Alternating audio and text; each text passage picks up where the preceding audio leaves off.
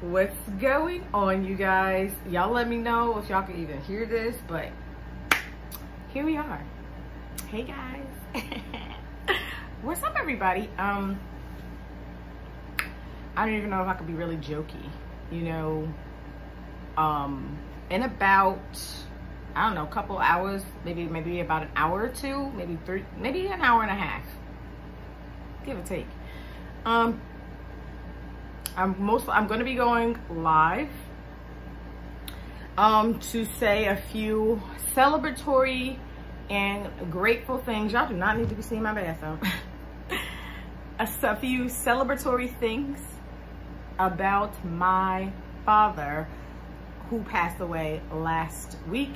I do not know the day or the time, but I got the news via social media, because that's how this whole war, I guess I wouldn't call it a war. What the fuck war? War with who?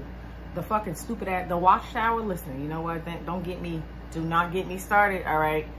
This is celebratory of my dad, the man that I knew. That's where I get my comedic aptitude from. That's where I get my comedic spirit from. That's where I get my humor from. So it will be honoring him in that way, the person I knew, the person I loved. And yeah, I don't know if this will be official memorial, but it's gonna be what I'm gonna do, because honestly, there's no roadmap to this atrocity caused by the Watchtower. There's no roadmap to this. People don't, usually ex-JWs don't know what to do. Cult survivors don't know what to do. They don't know how they're supposed to celebrate and honor their loved ones. They don't know.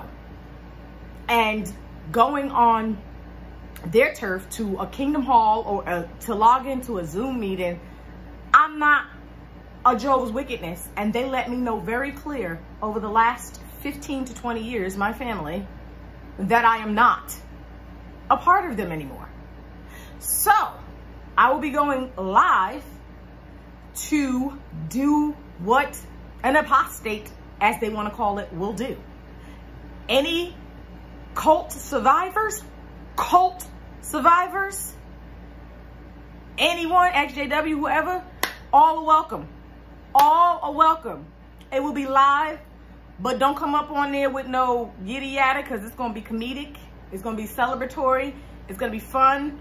And make sure you got a little bit of spirits, okay? I got a mimosa.